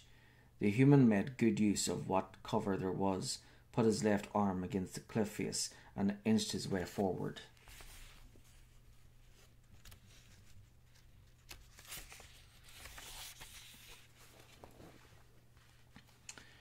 The hunter saw him and attempted to fire, but the fuel rod cannon hadn't had time to recharge after the last shot. That left the human free to fire, which he did. Huru felt warm relief. He was about to join his bond brother. The rocket was a hair high, hit Huru in the head and blew it off. Orange blood fountained straight up, splashed the alien metal around the hunter, and splattered his body as it collapsed. The Spartan paused, switched to his assault weapon, and waited for the feeling of satisfaction. It never arrived. The Marines were still dead, would always be dead, and nothing would change that. Was it fair that he remained alive? No, it wasn't. All he could do was accomplish what they would want him to do. Forge ahead, find the map, and make their deaths count for something. With that thought in mind, the Master Chief re-entered the complex on foot, made his way through halls still slick with alien blood from his last visit, turned down the ramp, proceeded to the lower level, and passed through the door he had worked so hard to open. The Master Chief moved into the bowels of the structure. From outside, the spires stood several stories high, which was misleading. The interior of the structure plunged deep below the surface. He wound down a curving ramp. The air was still and slightly stale, and thick pillars of the first large chamber he moved through made the room feel like a crypt. He slipped through heavily shadowed rooms, padded down spiral ramps, passing through galleries filled with strange forms.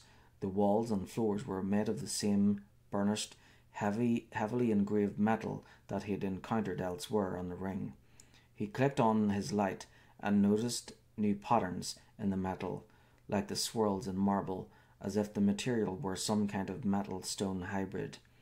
The tomb-like silence was shattered by the squalling of several grunts and jackals. There was opposition, plenty of it, as the human was forced to deal with dozens of grunts, jackals, and elites. It's as if they knew we were on the way, Cortana observed. I think someone is tracking our progress and has a pretty good idea of where we're headed. No kidding, the Master Chief replied dryly as he shot a grunt and stepped over the body. I hope we reach the cartographer before I run out of ammo. We're close, the AI assured him, but be careful. There's bound to be more Covenant ahead. The Master Chief took Cortana's counsel to heart. He hoped that he would find a way to bypass whatever the Covenant had in store, but that wasn't to be. As the Spartan entered a large room, he saw that 2 hunters had been assigned to patrol the far side of it. He slung his rifle and readied the rocket launcher. It was the right weapon for hunters, no question about that. so long as he didn't allow either one of the monsters to get too close. A rocket fired under those conditions would kill him if it detonated nearby. One of the spined aliens spotted the intruder and bellowed a challenge. The hunter was already in motion when the rocket flashed across the room, struck him in the right shoulder, and blasted him to hell. A second hunter howled and fired his fuel rod cannon. The chief swore as the wash from a slightly off-target plasma bolt set off the audible alarm, and the indicator in the upper right-hand corner of his HUD morphed to red. The Spartan turned, hoping to put the second hunter in his sight, but the massive alien slid behind a wall. Unable to fire, he backed off. The hunter lunged forward, and the deadly razor spines raked across his already weakened shields. The chief grunted in pain as the tip of the uppermost spine spiked through his armor's shoulder joint. He felt a sickly tearing as the meat of his arm parted beneath the scalpel sharp limb.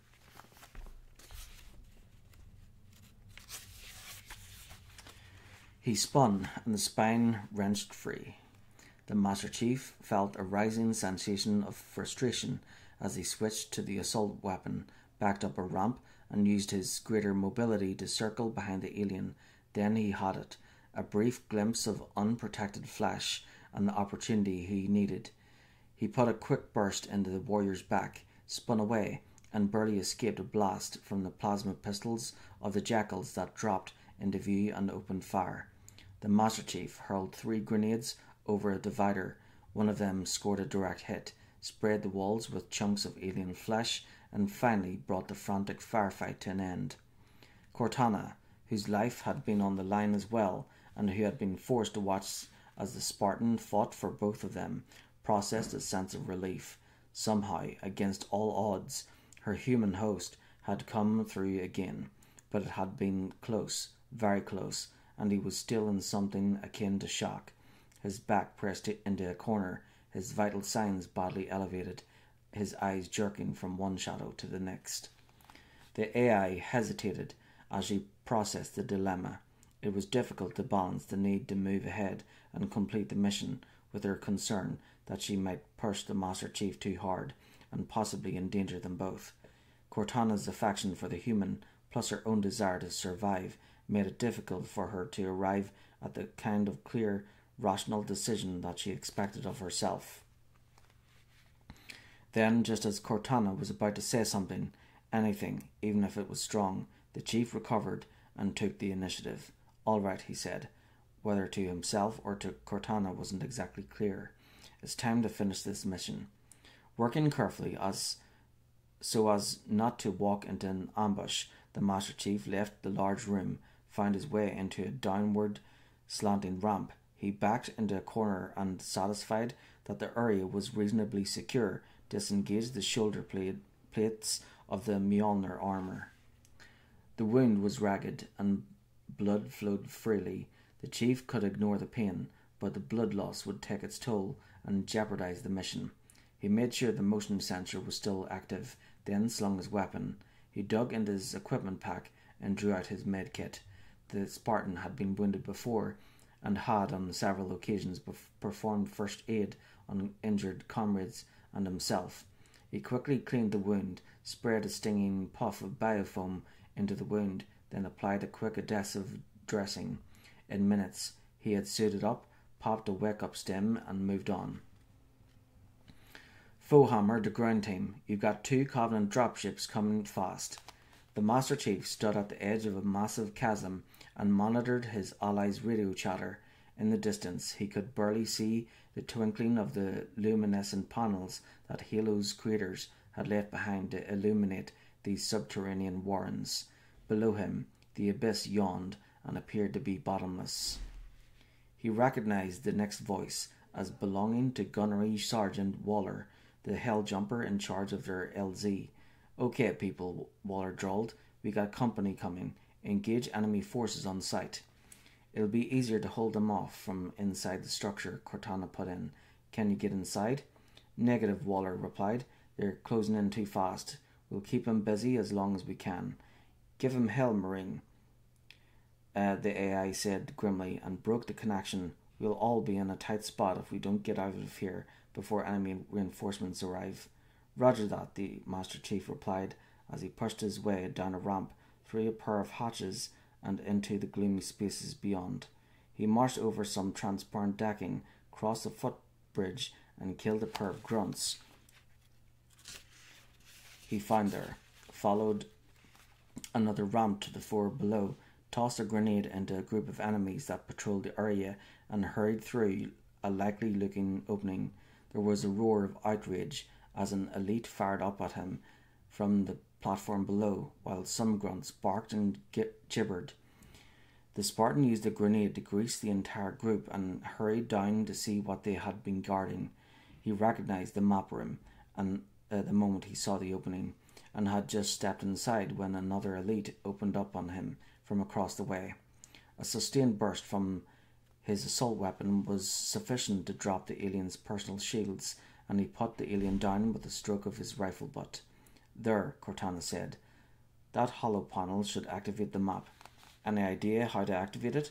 No, she replied, her tone arch. You're the one with the magic touch. The Master Chief took a couple of steps forward and reached a hand toward the display. He seemed to know instinctively how to activate the panel. It almost seemed hardwired, like his fight or flight response. He banished the random thought and returned to the mission. He slid his armoured hand across the panel, and a glowing wireframe map appeared and seemed to float in front of him. Analyzing, the AI said, Helo's control center is... She highlighted a section of the map in his HUD. There. Interesting. It looks like some sort of shrine. She opened a channel. Cortana to Captain Keyes. There was a silence for a moment, followed by Faux Hammer's voice. The captain has dropped out of contact. Cortana. His ship may be out of range, or may be having equipment problems. Keep trying, the AI replied. Let me know when you re-establish contact, and then tell him that the Master Chief and I have determined the location of the control center. Captain Jacob Keyes tried to ignore the incessant slam-bam beat of the sergeant's colonial flip music that pounded over the intercom as the pilot lowered the dropship into the swamp. Everything looks clear, and bringing her down. The Pelican's jets whipped the water into frenzy as the ramp was lowered and the cargo compartment was flooded with thick, humid air. It carried the nauseating stench of rotting vegetation, the foul odour of swamp gas, and the slight metallic tang typical of Hilo itself. Somebody said, P.U., but it was drowned out by Staff Sergeant Avery Johnson, who shouted, Go, go, go, and the Marines jumped down into the calf-deep water. Somebody said, Damn, as water splashed up their legs. Johnson said, Stow it, Marine, as Keyes cleared the ramp. Freed from its burden, the dropship fired its jets, poured its way up out of the glutinous air, and started to climb. Keyes consulted a small hand comp. The structure we're looking for is supposed to be over there. Johnson eyed the pointing finger and nodded. Okay, you slackers, you heard the captain. Besanti, take point. Private Wallace A. Jenkins was toward the rear, which was almost as bad as point, but not quite. The ebony water topped his boots, seeped down through his socks, and found his feet. It wasn't all that cold, for which the Marine was thankful. Like the rest of the team, he knew that the ostensible purpose of the mission was to locate and recover a cache of Covenant weapons. Still an important thing to do, even in the wake of Lieutenant McKay's efforts to raid the Pillar of Autumn, and the fact that Alpha Base had been strengthened as a result. It was a crap detail, however, especially slogging through this dark, mist-clogged swamp.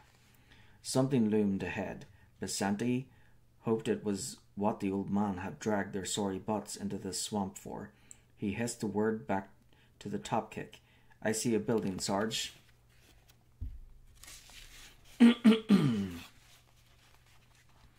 There was the sound of water splashing as Johnson came forward. "Stay close, Jenkins. Mendoza, move it up. Wait here for the captain and the squad, and get your asses inside." Jenkins saw Keyes materialize out of the mist. "Sir," Johnson saw Keyes, nodded, and said, "Okay, let's move." Keyes followed the Marines inside. The entire situation was different from what he had expected. Unlike the Covenant, who killed nearly all of the humans they got their hands on, the Marines continued to take prisoners. One such individual, a rather disillusioned elite named Qualomi, had been interrogated for hours. He swore that he'd been part of a group of Covenant soldiers who had delivered a shipment of arms to the forces guarding this very structure.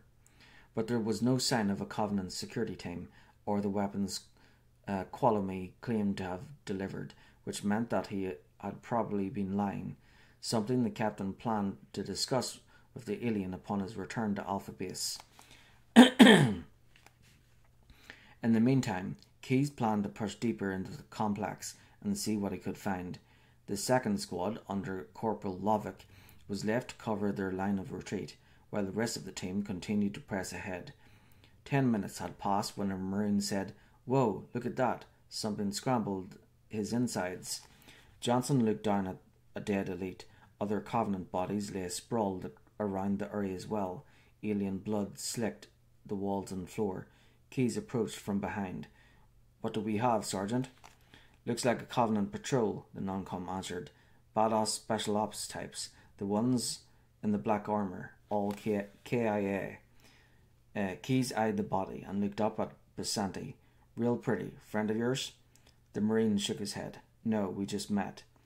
It took another 5 minutes to reach a large metal door. It was locked, and no amount of fooling around with a keypad seemed likely to open it. "Right," Keyes said, as he examined the obstacle. "Let's get this door open."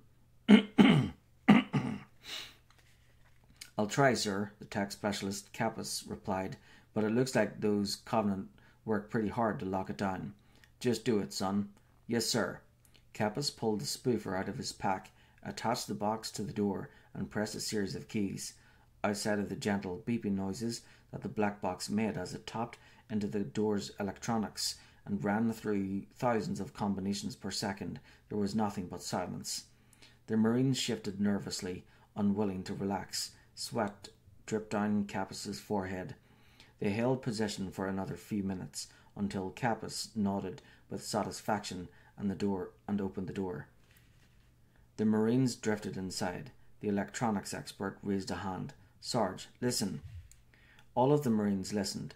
They heard a soft, liquid, sort of slithery sound. It seemed to come from every direction at once. Jenkins felt jumpy, but it was Mendoza who actually put it into words. "I've got a bad feeling about this." "You've always got a bad feeling," the sergeant put in, and was about to chew Mendoza out when a message came in over the team frequency. It sounded like the second squad was in some sort of trouble, but Corporal Lovick wasn't very coherent, so it was difficult to be sure. In fact, it almost sounded like screaming. Keyes responded, "Corporal, do you copy? Over." There was no reply. Johnson turned to Mendoza. "Get your ass back up to second squad's position and find out what the hell is going on." "But Sarge..." "I don't have time for your lip, soldier. I gave you an order." What is that?" Jenkins asked nervously, his eyes darting from one shadow to the next.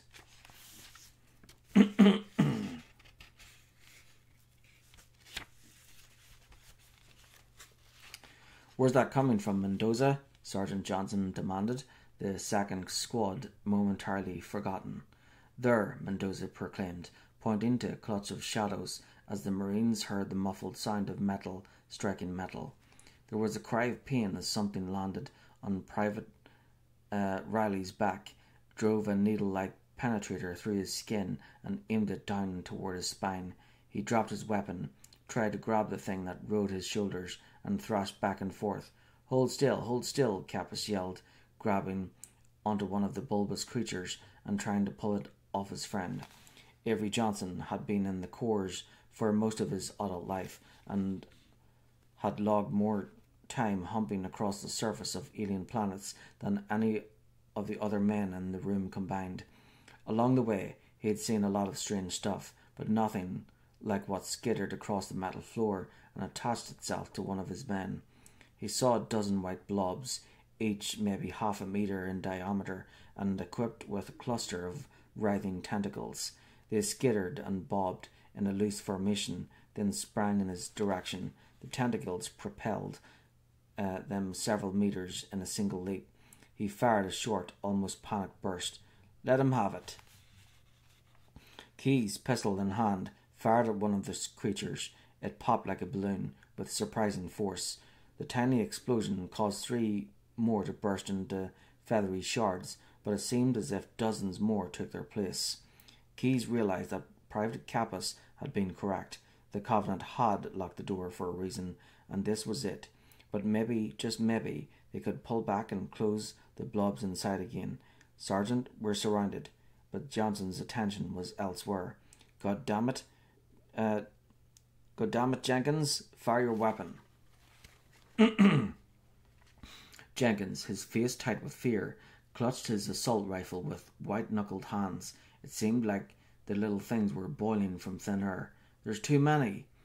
The Sarge started to bellow a reply, but it was as if a floodgate had opened somewhere, as a new wave of the obscene, pod-like creatures rolled out of the darkness to overwhelm the humans. Marines fired in every direction. Many lost their balance as 2, 3, or even 4 of the aliens managed to get a grip on them and pull them down. Jenkins began to back away as fear overwhelmed him. Keyes threw up his hands with the intention of protecting his face and accidentally caught one of the monsters. He squeezed and felt the creature explode. The little bastards were fragile, but there were so damn many of them. Another attacker latched onto his shoulder. The captain screamed as a razor-sharp tentacle plunged through both his uniform and his skin, wriggled under the surface of his skin, and tapped his spinal cord. There was an explosion of pain so intense he blacked out, only to be brought back to consciousness by chemicals the thing had injected into his bloodstream. He tried to yell for help, but couldn't make a sound. His heart raced as his extremities grew numb, one by one. His lungs felt heavy. As Keyes began to lose touch with the rest of his body, something foul entered it, pushing his consciousness down and back, even as it claimed most of his cerebral cortex, polluting his brain with a hunger so base that it would have made him vomit, had he any possession of his own body. This hunger was more than a desire for food, for sex, or for power. This hunger was a vacuum, an endless vortex that consumed every impulse, every thought, every measure of who and what he was. He tried to scream, but it wouldn't let him. The sight of Captain Keyes struggling with his new adversary had frozen Private Jenkins in place. When the captain's struggles ceased, however, he snapped into motion. He turned to flee and felt one of the little beasts slam into his back. Pain knifed into him as the creature inserted its tendrils into his body, then subsided. His vision clouded, then cleared. He had some sensation that time had passed, but he had no way to tell how long he had been out. Private Jenkins, Wallace A., found himself in a strange half-world. Due to some fluke, some random toss of the galactic dice, the mind that invaded his body had been severely weakened during the long period of hibernation, and while strong enough to take over and begin the work necessary to create a combat form, it lacked the force and clarity required to completely dominate its host the way it was supposed to. Jenkins, helpless to do anything about it, was fully aware of the invading intelligence as it seized control of his musculature,